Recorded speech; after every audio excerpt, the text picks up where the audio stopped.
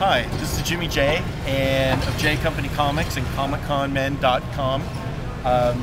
We're coming to you at the San Diego convention floor. This is part 2 video of the early look setup stages of the show.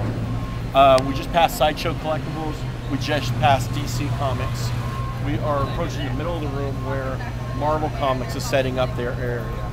Big Hero Up, big family entertainment that they are pushing, as well as their Disney XD partners. Because this is such a media show and such wide events, they try to cater to the biggest audience possible. So that's why I assume that they cater here. Now we're going to zig and zag out of the forklifts because this is just set up for the show. Huge Avengers setup. Last year they did Odin's, Thor's throne. It'll be interesting to see what they have here. They always have great surprises coming out of the crates, busting out. Now across the way from the Marvel booth is the Alex Ross booth. Big displays. It's a virtual art gallery here on the show floor.